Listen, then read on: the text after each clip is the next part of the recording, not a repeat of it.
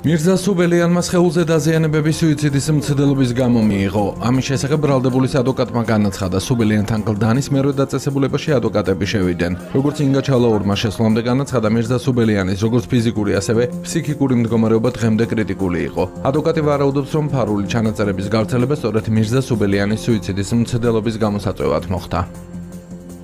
მირზა სუბელიანის როგორც ფიზიკური, ასევე ფსიქიკური მდგომარეობა დღემდე კრიტიკული იყო. ზოგადად მსგავსი ფარული აუდიო ჩანაწერების როგორც მოპოვება, ასევე მათი საჯარო სივრცეში გავრცელება ჯერ ერთი, რომ გახლავთ სისხლის სამართლის დანაშაული და მეორე, ყველაზე მნიშვნელოვანი და ყურადსაღები, ეს გახლავთ ფსიქოლოგიური შეტევა იმ ადამიანზე, რომელიც დღეს პატიმრობაშია, სასჯელის მოლოდინშია და მისი მდგომარეობა, მისი ფსიქოემოციური მდგომარეობა ისედაც ძალიან მძიმეა. ფარული აუდიო ჩანაწერების საჯარო სივრცეში გავრცელებას შედეგად მოჰყვა ის, რომ რამდენიმე დღის წინ მირზა სუბელიანს ჰქონდა სუიციდის მცდელობა.